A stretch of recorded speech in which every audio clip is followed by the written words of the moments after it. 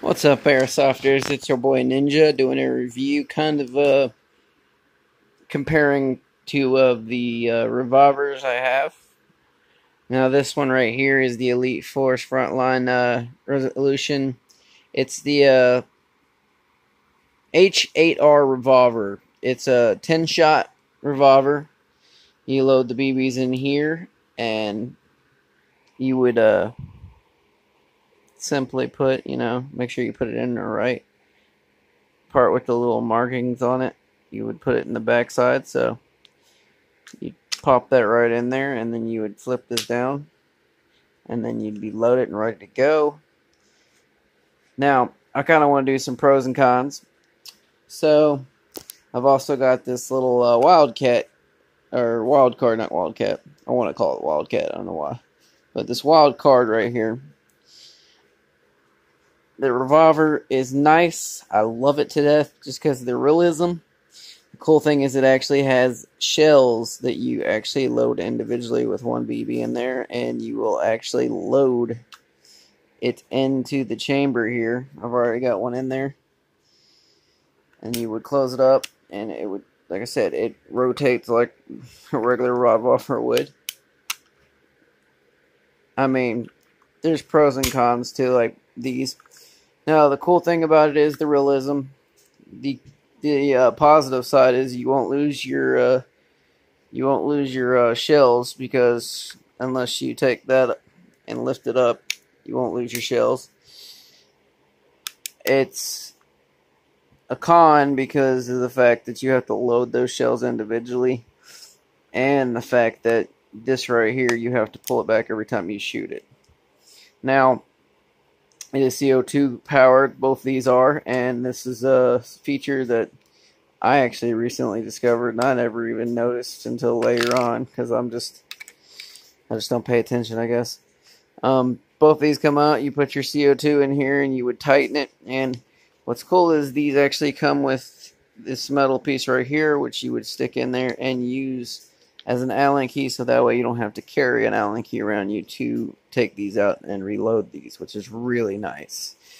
I didn't know that before, so it's a positive. So if you don't know that, it's a very awesome way to put your CO2 cartridges in and not have to carry an Allen key. Now, the con to this right here is it is semi-only. You have to cock it back every time. The positive part about this one is you do not have to cock it back every time. You can pull the trigger, cock it back once, pull the trigger, it'll just keep firing. And that's definitely a positive, because you're not constantly worrying about having to pull back that hammer. But the problem, this is not as realistic as, the Wild Card here. Now, the positive about this is, since it's full auto, well, I should say semi-auto, without having to cock back the hammer, you get 10 shots. This has 6 shots. So 10 shots versus 6 shots, obviously, that's always going to be a positive. Comes with 5 of these total, so you can actually reload these really quick. They're really easy to reload. You pull that back, just pop it out. It takes like a couple seconds. And the cool thing is, another thing you can do with these is real cool, is you can actually take these with both hands, and you can actually load these really, really quick. I can't really do it one-handed, but you get the gist. You just all the way around, and you can actually load it really quick. If you're holding it with both hands, it'll actually go inside there. And said you're loaded. It doesn't take long at all. Versus this one, you're physically loading individual bullets. And needless to say, well, shells, I should say, because they're not really bullets. But you know what I mean. So, you'd have to pull that hammer partially back just to turn it.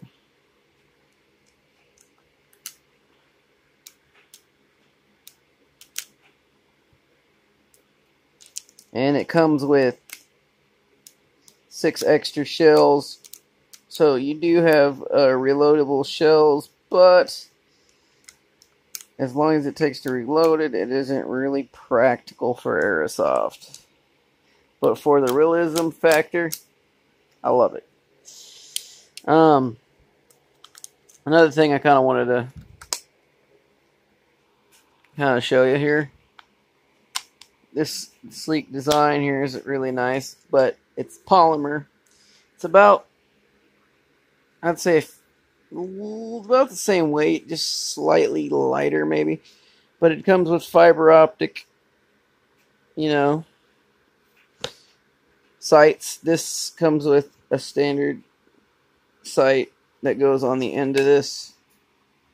And as you can tell, that popped off. It's a little plastic piece pops up. It sticks up there. It's really not very accurate as far as that goes. It's not a really reliable sight, as that thing can pop off. Now I'm going to show you this right here. What's cool about this? Said I didn't cock it back. Don't have to cock it back. See how accurate that is. I was aiming at that table, chair, or whatever you call it, table, little pole, and it hit it.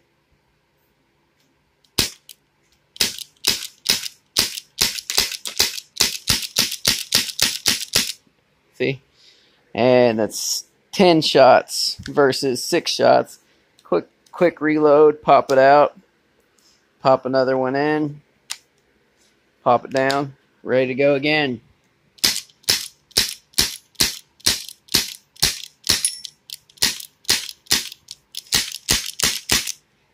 See what I'm saying here? Cool is the quick reload. Yeah, like I said, it comes 5 of these. This only comes with 12 bullets, so it's gonna be a pain in the ass to reload. This right here, like I said, is very easy to reload. Very simple. You can simply reload it.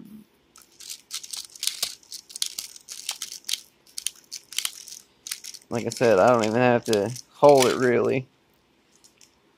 That's it. Let's reload it. See. And if you have one of these speed reloaders, it makes it a lot quicker. But if you hold it with 2 hands, it's a lot easier to reload, obviously. But you get the gist of it. So, pop it in, pop it out, pop that down. It's also got a safety feature here. I forgot to mention that.